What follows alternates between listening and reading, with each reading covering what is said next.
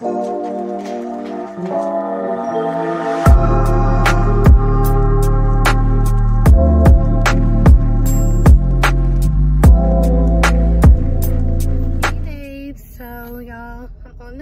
drop Bliss off to her grandma's house, and she acting up.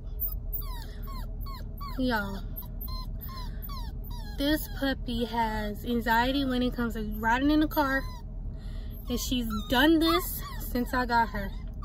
Like, if y'all have any suggestions on how to stop this, please comment and let me know, because I gotta deal with this the whole ride, y'all. And I'm 1 hour and 30 plus minutes away.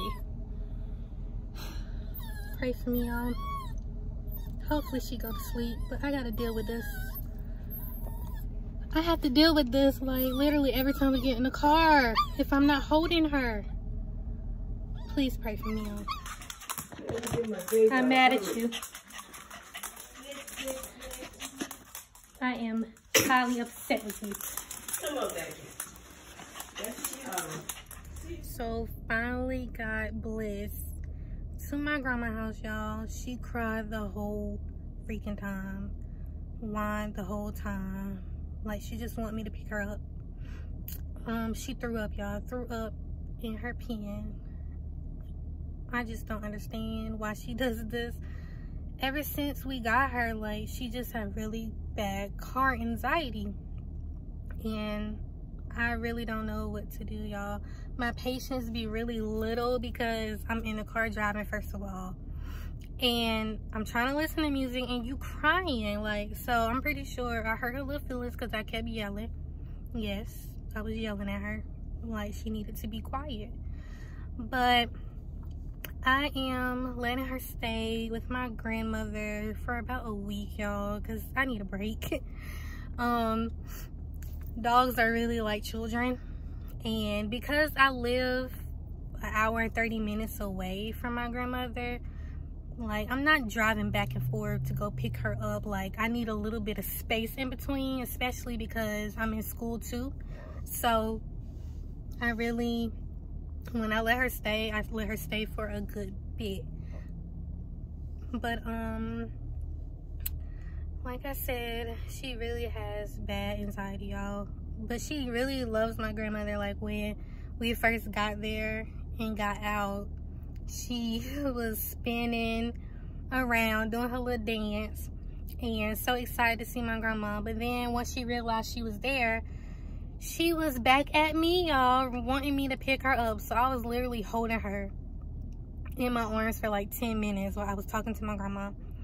And then once I was done and ready to go, I gave her back to my grandma, and she was holding her because she knows she'll go crazy trying to follow me out the door. And she's starting whining, y'all, and crying for me. She love me, y'all. I love her too, but mama need a break because having a puppy is no joke. Like, I really needed a break, y'all. But I'll do another video of our pickup as well. But I'm gonna miss her, y'all.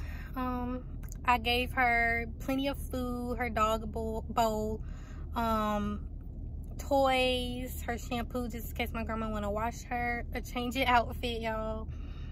And what else did I get her? Her cage, of course. But my grandma let her do anything she want to do, y'all. Like, pee in the house, like, that's a no-no. But she let her get away with it. She let her get on her bed too. We don't do that, but I got her pen just in case, like, my grandma need to step out or something. She can have a secure place for Bliss to go, because she is really nosy and likes to explore things. So I think that's all I pretty much took with me.